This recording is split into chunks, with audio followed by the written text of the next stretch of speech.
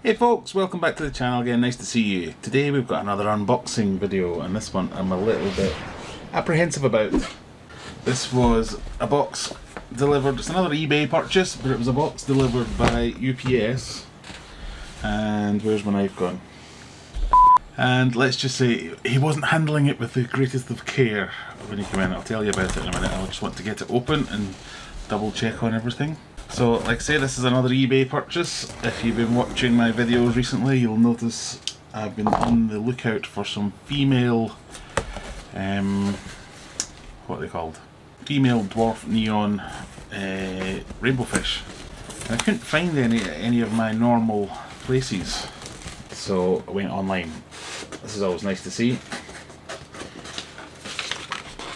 We have a list of tips, basically, of how to take the best care of your fish. Always verify 0 ammonia and nitrite levels before introducing new fish. Sorry, but we cannot be responsible for a fish once it's in your water. Fair enough. Close the curtains and turn off the lights to keep the fish calm and avoid shock. Now open the box. Do not open any bags yet. Inspect the fish in the sealed bags. If any are dead, take 5-second videos of the dead fish and email it to us. Float the sealed bags for 15 minutes, open the bags and add 50% of your water, wait 30 minutes, add 50% of your aquarium water again, wait another 30 minutes, release the fish into the aquarium. Leave the lights off for another 30 minutes. It's good to see that, but I don't personally subscribe to that method, so I'll be ignoring that. So, inside the box we have very little packaging. There is a heat pad, which is still warm, so that's good. I would have expected a bit more padding, possibly, but there you go.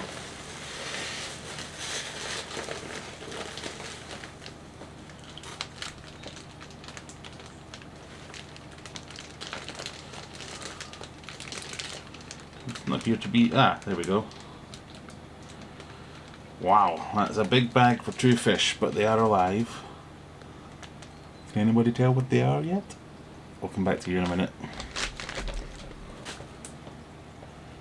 And there's an even bigger bag with my suspiciously male looking dwarf neon rainbows.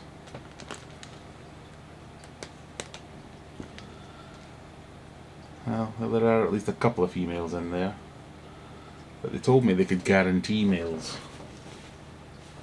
Is that it? I ordered more than this. So it's a nice box, well made box. Got the polystyrene all the way around, the heat pad in there. Not bad at all. Now we just need to quickly go on eBay. So what we've got here is rainbow fish. This was a seller who was advertising some of these, and I said, can you pick out females? And they said they couldn't unless I bought the larger size, which this is. So I said, fine, no problem, happy to. I said, yeah, if you pick the larger size, we can guarantee you that we can get you females. But I can see at least 2 males in there. And then in this one, I can only see 2 fish. And I was expecting there to be 4.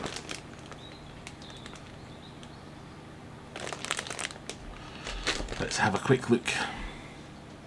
So this is 2 neon dwarf rainbows, 3 of, so there should be 6 in there if my maths is correct. And that looks fine. 1, 2, 3, well, it's quite hard to count in there, but I'm assuming there's 6. And then this is meant to be 4 Galaxy Rasboras. But I can't see 4 in there. I can only see 2. I can't see any bodies or anything.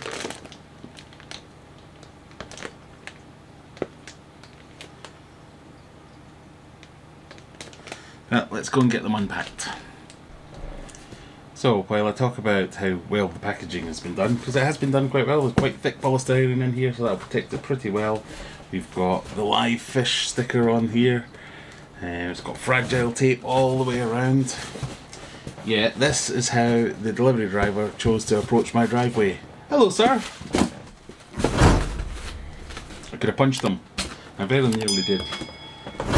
So I gave him a bit of a piece of my mind and then sent him on his way. But how thick do you have to be? Whee! Hello, sir. Moron.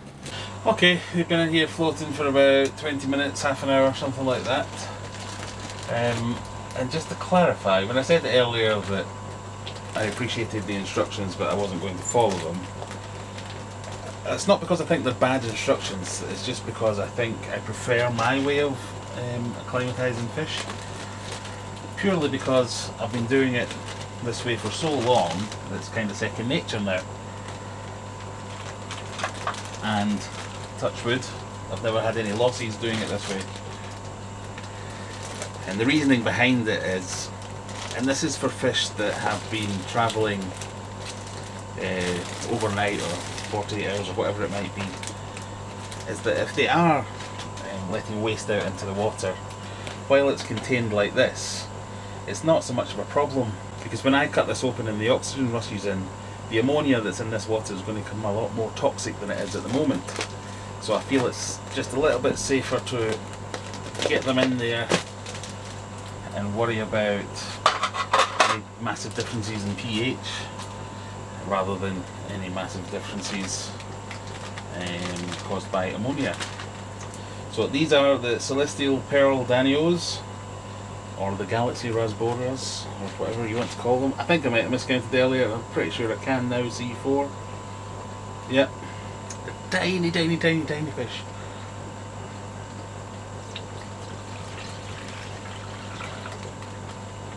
So I need to be careful with this plastic.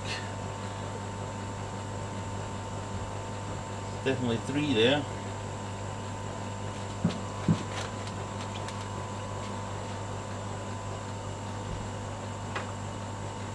This is what we call the plop and drop method. That's 3.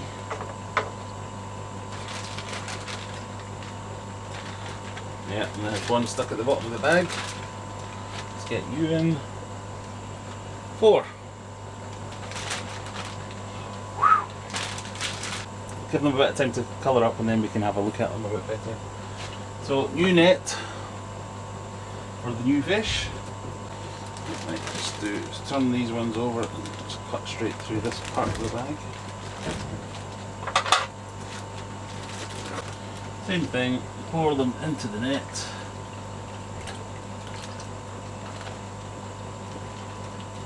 Check for stragglers, no, we're good. And get them into their quarantine tank.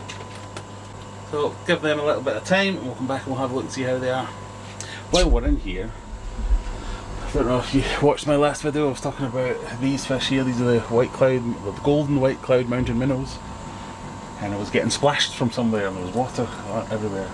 It turned out it was this tap, and in fact I think I've got it down here. So I've had to replace this, and what it was, if I take this off, it's the finest of hairline cracks on the tap itself. It was spraying a fine mist which was landing on there and covering these pipes. I would probably never have noticed it until it was a massive failure. But yeah, there's a tiny, tiny, tiny hairline crack there, and that was what that problem was, and it was causing all the ground down here to be soaking wet. So, whew, disaster averted. As much as I'm sure it would have been a great video, flooded my fish room. That's not really what I want to happen. Anyway, come back in a few minutes. So here are the rainbows. You can see one of the reasons I'm not totally enamoured is that the way you sex these fish is that males have red tails and the females have yellow tails. So I think from left to right we've got female, male, male, female, male, female. 3 females, 3 males. That's a pretty piss poor attempt at 100% guaranteeing the sex of a fish. There you go.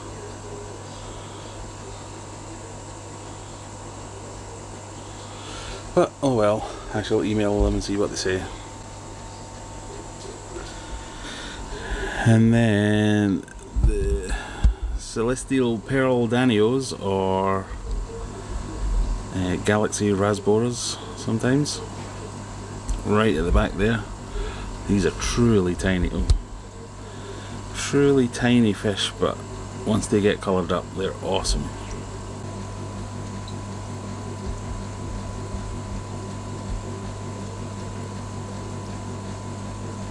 All the fish are in, they're happy, they're healthy. I suppose that's a win, can't ask for much more than that. I'm a bit disappointed that the rainbows turned out to be 3 males, 3 females when I really wanted just the females. But I have emailed the seller and he's got back to me already, so that's really good. Saying that he's definitely going to try and get a resolution. Whether that means they send me more fish or give me a partial refund, or I don't know. Make sure you subscribe and then I'll update you in the next video. But yeah, the CPDs, they're great. Or I'm not sure whether I should be calling them CPDs or Galaxy Rasboras. It seems to be interchangeable, so I need to do a bit more research about that. I've been interested in these in a while, but I've just never been into really small fish. But now that I've got that tank in the office, which has got my killifish and my shrimp, I think these will be perfect in there.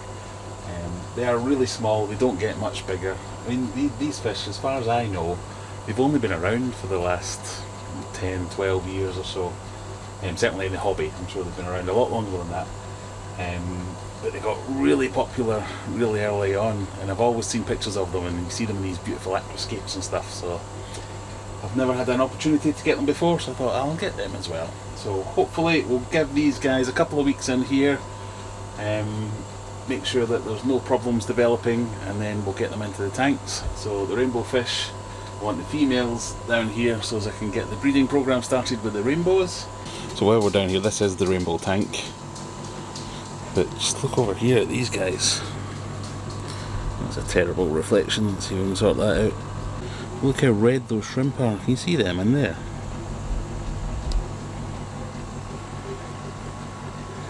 I'm not putting any kind of colour filter on or anything like that, but they're so red. And like I say, these Galaxy Rasboras or the Celestial Pearl Danios, they're going up into my office tank. But that was just a quick update today. Got some new fish in, some trials and tribulations with the new fish, but in the end I suppose it's all not too bad. As always, click that subscribe button, give me a like, give me a comment, let me know what you're thinking, and I'll see you in the next one, which hopefully won't be too far away. See you later. Bye bye.